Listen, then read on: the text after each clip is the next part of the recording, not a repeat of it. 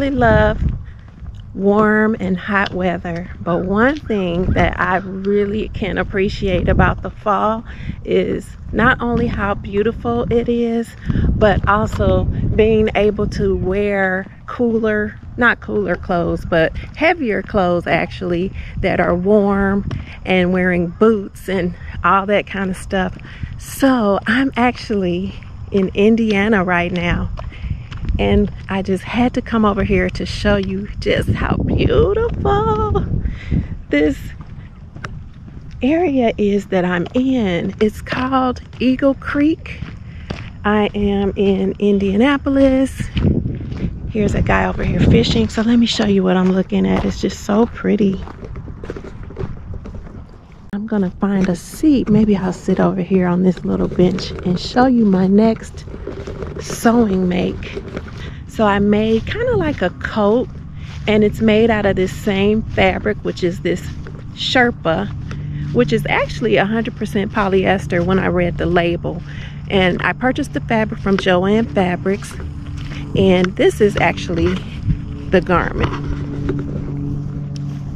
It's like this simplicity coat pattern. It's an older pattern. Make sure there's nothing on this bench, like, you know, bird droppings. But yes, so it's an older pattern, and I finally decided to pick it up because I had the Sherpa fabric, and then I needed to find a pattern to make the coat out of, and so I picked the pattern up later. But I'm glad I did. I really like the way that the little coat came out. It has pockets on the sides, and then it has the dolman sleeves, and then it has a fold over collar. Pins can get lost or hidden inside of this fabric as you're sewing, so you may want to use wonder clips and also a walking foot. When I purchased the fabric was actually a really like bubblegum pink color. I made it up in that same color, and then I put the coat on, and I didn't really care for it in the pink. So I was like, you know what am I gonna do? And I went online and I found that Rit Dye has a dye that would color synthetic fabrics. So I purchased it from Amazon. I'll put a picture of it somewhere so you can see what it looks like. And I actually bought green. I don't know why, but I thought pink and green. Okay, yeah, that's why. Because I thought pink and green would make like a brown kind of color combination. And I threw the coat in the washing machine with that green dye, and it came out like this beigey color. And I was happy with that. As long as it wasn't the pink that I started with, I was happy with that. So yes, it's such a beautiful day. It started out really cool, but it's getting warm now, and it's so peaceful out here.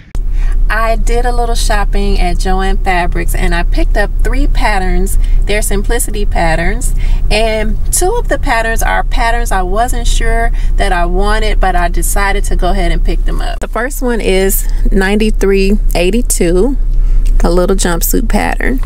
I really like the way that the back looks. Let me see if I can show you the inside of the back. The line art, let me see a bigger picture of it. So I thought it was cute.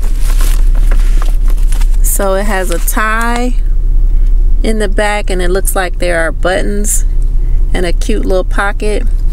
So I was like, okay, I'll go ahead and get this. I'm sold. It didn't take much to sell me. And then the other pattern that I decided to pick up is Simplicity 9388.